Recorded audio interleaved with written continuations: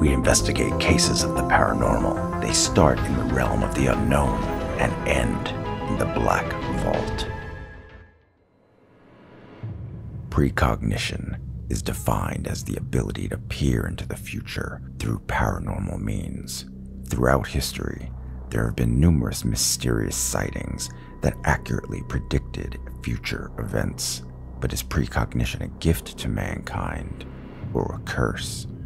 Today's story concerns a young man with a tragic past, a terrifying encounter with the unknown, and a brief look into the future.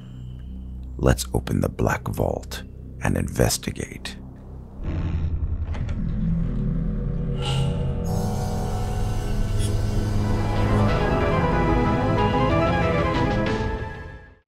Roanoke, Virginia, 1967. The funeral of Alan Willis was a tragedy for everyone who knew and loved him, but more so for the wife and the son he left behind. Jenny, 38, was numb, not knowing how to feel. She had loved Alan, but being a traveling salesman, he was always on the road, barely around for the last 5 years, leaving Jenny to raise Patrick, age 13, practically alone. Alan died in a car accident. He was drunk and fell asleep at the wheel. His car crashed into a telephone pole, killing him instantly.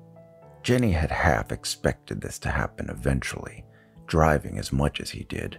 Nevertheless, it was still a shock, and the timing couldn't have been worse, with Patrick still a child and the bills piling up. The funeral was confusing for Patrick.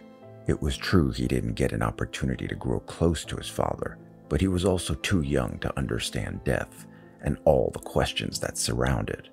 Patrick couldn't comprehend what it meant to die, the finality of mortality, and what happens next. The priest had lots to say during his eulogy concerning the great reward that awaited good men like Alan after death, but it was of very little comfort. Patrick wondered why bad things happened to good people, and if one could ever stop those bad things from happening. He sat quietly throughout the Mass, a little boy on the edge of an existential crisis. Following the funeral, Jenny and Patrick drove back to their home in Point Pleasant, West Virginia. They didn't speak. Jenny stared out at the darkened road, emotionless. Patrick sat in the back seat, staring out the window.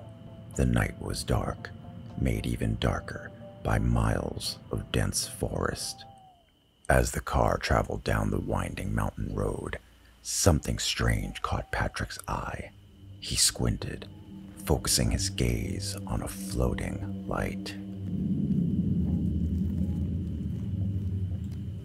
He thought it was the full moon at first, but the light was red, and it was moving through the trees, matching the speed of the car. Patrick blinked, trying to get a handle on what he was seeing. A glowing red light, like a ball of fire, shooting through the dark treetops at incredible speed. He watched as the light grew closer. It gained altitude and quickly moved over the road, casting a winged shadow down on the vehicle. Patrick craned his neck, attempting to get a better look. The car's power switched off. The engine sputtered with a choking sound, then went silent.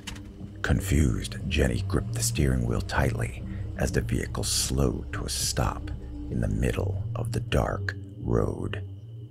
She turned the ignition. The engine didn't respond. The car was mysteriously dead, and the night grew quiet. No wind, no crickets, just an eerie silence. A loud hiss of static emerged from the car radio. A haunting voice echoed out from the speakers. A panicked male voice spilled out of the staticky noise, screaming. It was difficult to make out what was being said clearly, except for the word Mayday and the numbers 4182. Jenny glanced up. A shadowy figure stood on the road. It was tall. How tall she couldn't be sure, but it was very tall, with long wings sweeping down its back and glowing red eyes. Patrick peeked over the passenger seat. It was real because they were both looking at it, and it was looking at them. It flew towards the car, and over it, both Jenny and Patrick quickly spun around, peering out the back window. The mysterious creature had vanished into the night sky. Mother and son sat motionless, quietly processing what they had just witnessed. The car sprang to life, engine rumbling, lights illuminating the country road ahead. Jenny composed herself before grabbing the steering wheel and pressing gently on the accelerator. She didn't talk to Patrick about what they had just experienced. No words were exchanged on the ride home. But the boy's mind was racing. The image of the glowing red eyes forever burned into his memory. 30 years passed. Patrick was grown and now living in Evansville, Tennessee.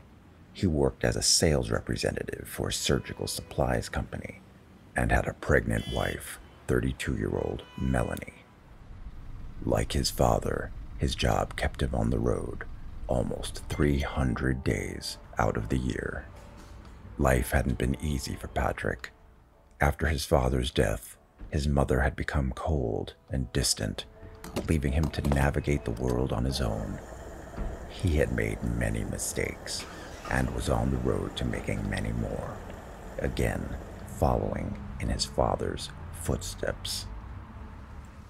July 3rd, 1997. Patrick never had a peaceful night's sleep, not because of the lumpy, uncomfortable motel beds, but because of a persistent nightmare he would have. A nightmare of a winged creature that appeared to him and his mother so many years ago. The nightmare was always the same. He's at his father's funeral. The church is empty, except for the coffin and a crow perched atop it. He inches closer and sees himself lying inside. Arms reach out, pulling him screaming into the coffin. Patrick suddenly finds himself alone in the dark woods. He runs, bolting through the tangle of branches. Patrick looks up. The creature with the glowing red eyes hovers above him. The forest around him bursts into flames. Patrick howls in agony as he burns. He was awoken by the sound of a phone ringing. It was Melanie. She was calling from the hospital. The baby wasn't supposed to be due for another couple of weeks, but Melanie went into labor. His wife would never forgive him for missing the birth of their first child, so Patrick was in a race against time to get home. The fastest way was to fly out of Yeager Airport in West Virginia. He sped through the dense mountains, praying he would get home in time. Being that it was 4th of July weekend, flights were fully booked, even in the middle of the night. As luck would have it, the airline was able to find Patrick a single seat on a flight that was just about to take off. Flight 4182. He froze as he was handed the ticket. 4182. The flight number ricocheted inside his head like a stray bullet. Taking his seat, Patrick could feel the blood in his veins grow icy. He wasn't a superstitious man, even with the bizarre encounter that had haunted him since childhood, but he was engulfed by fear. The sheer coincidence of it, that haunting distress call, the horror in the man's voice as he screamed out those numbers. 4182. What could it mean? Then he pictured Melanie at the hospital, holding their son and wondering where he was. Patrick disembarked the plane just before takeoff. He would probably be late now, but driving didn't feel like cold water poured down his spine. As Patrick drove, a feeling of embarrassment came over him. Had he overreacted, Patrick thought? Coincidences happen all the time, and maybe this was just another one. A bizarre coincidence for sure, but worthy of running the risk of missing the birth of his first child? The echo of a distant roar and a flash of light appeared in the sky. Patrick pulled over and stopped the car. There was a fiery trail across the sky and arcing downward. The blazing aftermath of a jetliner exploding as it hit cruising altitude. Patrick could only watch as glowing pieces of metal fell from the sky. Flaming debris from Flight 4182.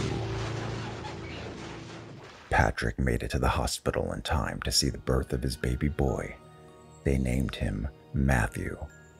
Patrick never told Melanie that he had almost been on Flight 4182, or why he chose not to fly that day. Only that he felt very lucky that his son won't know the pain of growing up without a father like he did. He would make sure of that. A glimpse of the future could mean luck or misfortune, depending on the message and who receives it. For Patrick, it meant breaking a cycle of tragedy and an opportunity to travel down a better path. Join me next time for another mysterious case of the paranormal that emerged from the depths of the unknown and currently resides in the Black Vault.